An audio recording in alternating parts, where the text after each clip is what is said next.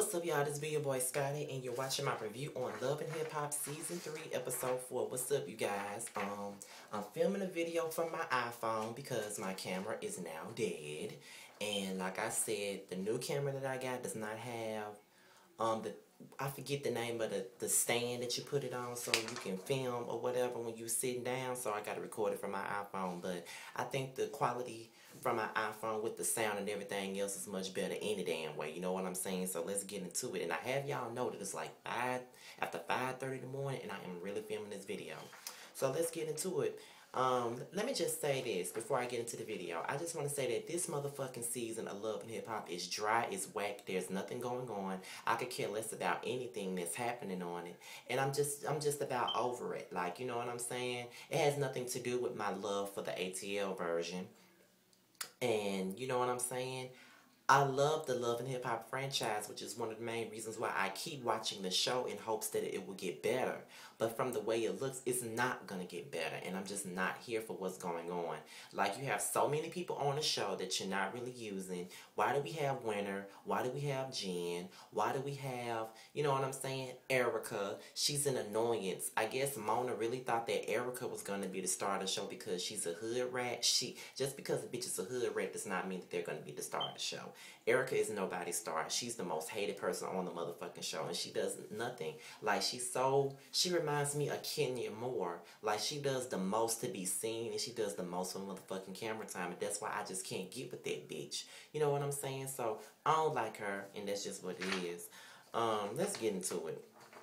I got 11 notes, but I already know that I'm not going to even talk about everything that's on this paper because of the simple fact there was nothing to speak on. The episode starts off with Erica asking Olivia to meet her for a drink so they can discuss the incident that happened at Yandy's little event. And, you know, Olivia lets her know that she didn't appreciate how she went all left field and that she could have talked to her like a woman, which she should have. And then, you know, I don't even understand Erica, you know what I'm saying? Like, she want to apologize to Olivia, but in the same breath, she says that she's dumb for not doing the record because it would have got Olivia back on radio and would have made her hot again. Erica, who is interested in anything you trying to sell? Ain't nobody even interested in your ass as a model, let alone a damn entertainer. So what the fuck are you talking about? How the fuck can you out of all people, you put Olivia back on the radio? I don't understand what your logic is, and just because you fucking rich don't mean that you got, you know, some say-so and some bullshit, because you really don't. I mean, you ain't shit, bitch, so I wish you would just get it right, sit your motherfucking ass down and just live and learn, because you ain't shit, you ain't got shit, you ain't bout shit, so sit your motherfucking ass down. Like, seriously, I'm sick of motherfucking Erica with her dumb mess, seriously. So she basically says, Olivia basically says Rich isn't going anywhere. They're best friends. She's his #1 artist and she ain't going nowhere. And Erica basically said that's what Olivia thinks, and Olivia said that's what the fuck she know, and basically put her in a damn place, but she needed to. Because Erica needs to sit her ass down for real. Like, who the fuck does this bitch think she is? Like, she has really gotten beside herself, and I really don't understand her right now. Okay, so Jen talks to Rocky about teeth sequence and his little situation with his Islamic values or whatever. And just like Rocky said, when you get in a relationship with somebody, that whole religion thing needs to be addressed before y'all live together and before y'all really decide to get serious. Because you already knew what the situation was. You already knew that his religion was way more important to him than anything else. And you already knew that you don't live the Islamic values that he does. You're a Christian. You are from a totally different league than he is. So before y'all moved to y'all house together, y'all should have got this shit situated from the very jump. And I totally agree with Rocky on that, and that's something I don't hardly do. Agree with Rocky. Joe and Tahiri at church discussing his relapse. I can really give a fuck about that because Tahiri seems to be too motherfucking invested. Don't Joe Budden got a girlfriend? Where is Caitlyn? I mean, where is she? I mean, you know, like, me and my mother had this conversation about Caitlyn, and it's like I was telling my mom that I feel like Caitlyn is being played. You know, he got Tahiri on the show. He got a girl that's possibly wants to fuck him on the show, and you barely ever see Caitlyn. And my mama was like, well, she accepts it because she comes from a background where she ain't have shit. I mean, she ain't have shit. He picked her up. He took her up off her feet. You know, she a young girl, and she probably feels like she got to accept that shit so she can live right. which is true. As crazy as that may sound, that shit sound true, and that's why she putting up with it. Cause ain't no way in here I can put up with somebody that I'm dating, always spending time with their ex all the time. Like, I'm not saying that you can't be friends with your ex, but when it seems like there's feelings still there for you and your ex, and you know what I'm saying, y'all constantly around each other, and it's pretty clear that there's love still there, like Tahiri tries to deny. I wouldn't be okay with that, and I don't even see how Kaylin can be okay with it. Um, of course, we have another scene with Jen and Teeth Sequence arguing about Islamic values, something that I really don't give a fuck about.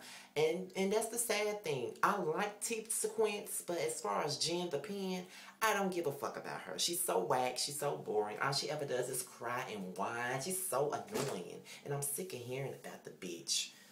God, Teeth Sequence, why can't you be on the show without her? Why can't she just be a reoccurring person? Ugh. Rich and Olivia, they argue about Erica, and Rich basically read Olivia like a fiddle, and I really do believe everything that he said. Just like, you know, you calling out Erica about being a ghetto bird and how she got this reputation, but just like Rich said, you got a reputation for having a stank attitude, being cocky, thinking you so much better than everybody else, and you do.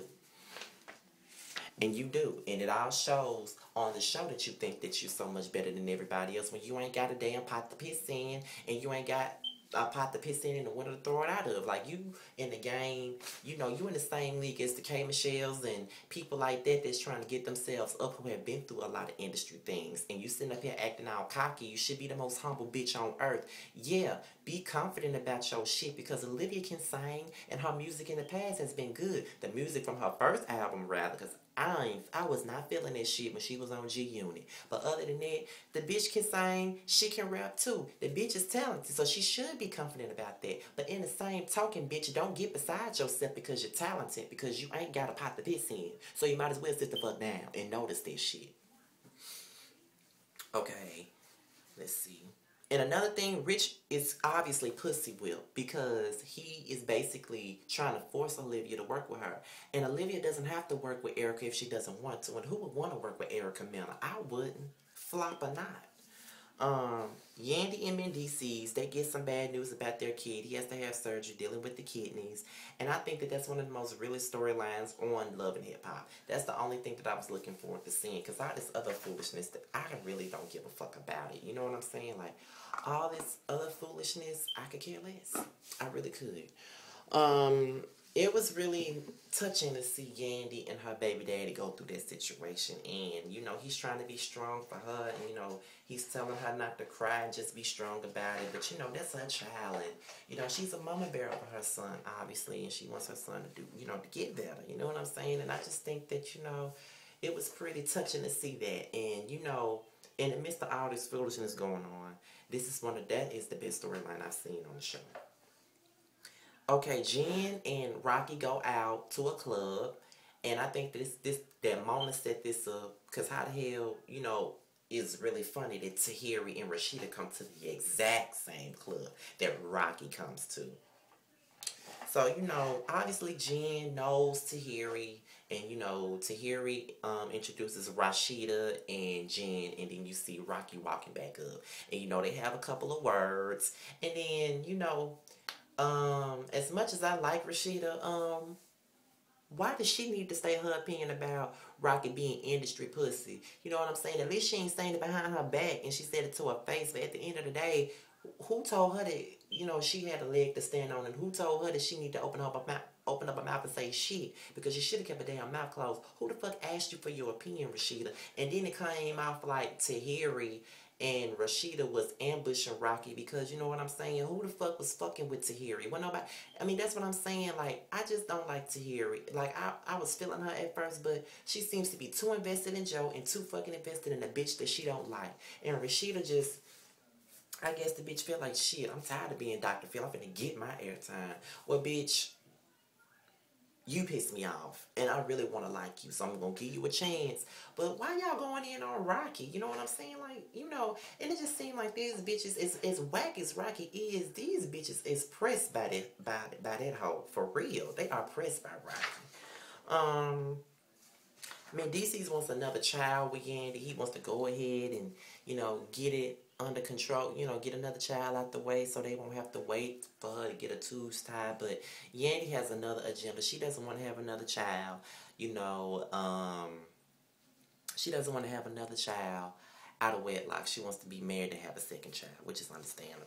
Rocky has a proposal for Jen, but before she has a proposal for Jen, she goes in on Rashida, talk about her being a credit card fraud, you know, going through credit card frauds, slicing up a man's face, which is all, I saw all this shit on Google. Y'all need to Google up Rashida Ali. I saw all this shit on Google before the show aired. I saw that on Reality T. That's a reality show blog called Reality T. I seen all this shit. So the shit that Rocky is saying ain't too far fetched. Whether it's rumored or not, it's on Google. So Rashida does. But she wants to do another radio show, and she wants Jen to be a part of it, since Jen was a radio personality, which is something that Jen wants to do, but she's kind of, you know, iffy about it due to her situation with teeth sequence. Tahiri gives Joe a home drug test, and he doesn't want to take it. Who gives a fuck? And I really don't give a fuck to talk about Erica and Rich's 50-second argument about her not, you know, about her mouth and her not taking what Rich is trying to give to her seriously. But I know this review was probably whack to y'all. I'm sorry, but this show is whack in itself, and there's nothing for me to speak about. You know what I'm saying? There is nothing, absolutely nothing for me to talk about. And I wasn't even going to do this video tonight, well, this morning. I was going to wait till Bad Girls Club come on and put it on the same video with that video, because Love and Hip Hop does not deserve its own video. But with that being said, I'm just going to go ahead and do it. And I was reading the comments on my Real Housewives of Atlanta video, and I see that y'all was really enjoying the comment that I made about Kendarius and my clean and clear proposition. Now, this may not be the original clean and clear. It's the Dollar General version, but all I got to say is clean and clear and under fucking control. Good morning, everybody.